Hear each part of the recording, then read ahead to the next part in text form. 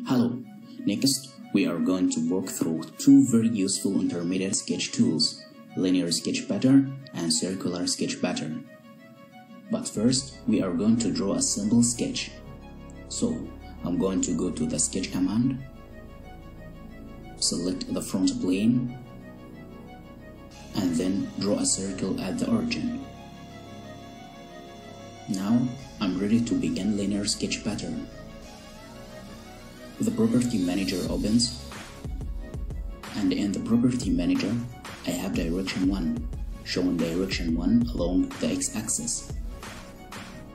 I also have direction 2 along the y-axis, entities to pattern, and instances to skip. Normally with the linear sketch pattern and the circular sketch pattern, the very first thing you want to specify is the entities to pattern. Now I'm showing arc 1, which happens to be this circle here. So I'm good when it comes to entities to pattern. So since that is selected correctly, I'm going to return to the top of the property manager. The first window on the direction 1 is x-axis, and that's x-axis by default. I can change that to a different line or an edge of the model. I'm going to leave the set x-axis and move down the property manager. Notice the number of instances is set to 2. I'm going to increase this to 6, and notice the preview on the screen. The 6 circles are on top of each other, so I'm going to change the spacing and increase it to 30 millimeters.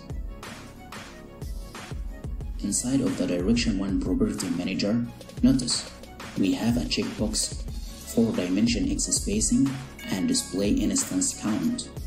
I always recommend that you check both of these, that way these two values are displayed on the screen and you can change those values on the screen, and that be required to return to this property manager.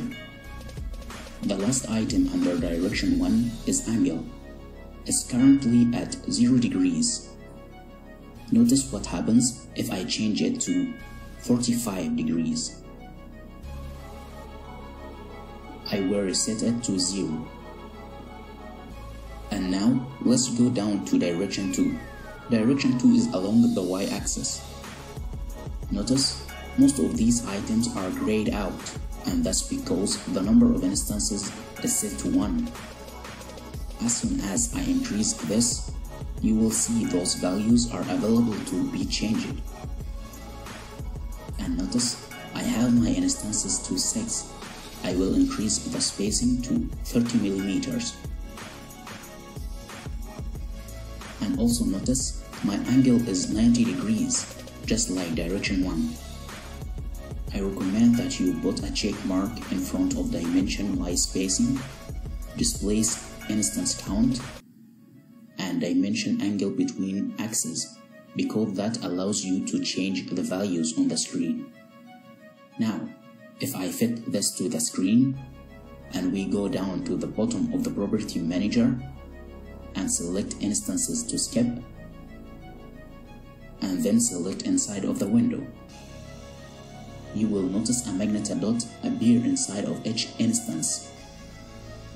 To skip an instance, you simply click the magnet dot and the instance is skipped. At any point you want to return those instances, simply click the dot again and it reappears.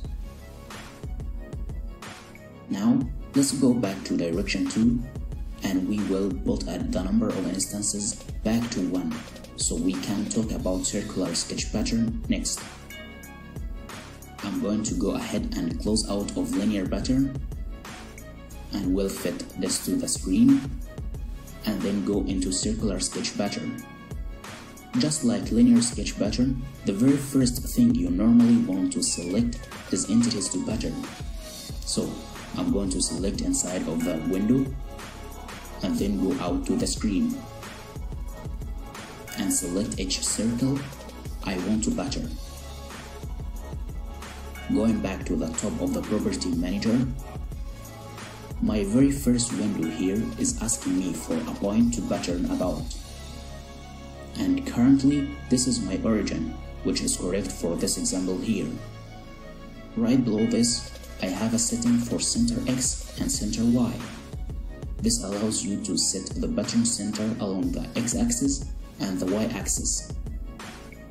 Right below those two, I have 360 degrees, and this is my angle. And notice, they also have equal spacing checked. If I uncheck equal spacing, and I change this 90 degrees to 30 degrees, notice, I have 30 degrees between each instance. I'm going to return this to equal spacing and 360 degrees. Just like the linear sketch pattern, I recommend that you show the dimensions on the screen for radius and angular spacing along with the instance count. I'm going to increase my instances to 8, and just like the linear sketch pattern,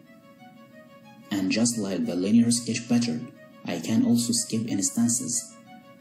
I'm going to go ahead and close out of the circular pattern and close out of the sketch just so you can see a cleaner image. And there you go. So that was all for this video. Thank you for watching. Please don't forget to like and subscribe to get more. Have a nice day, and until the next video.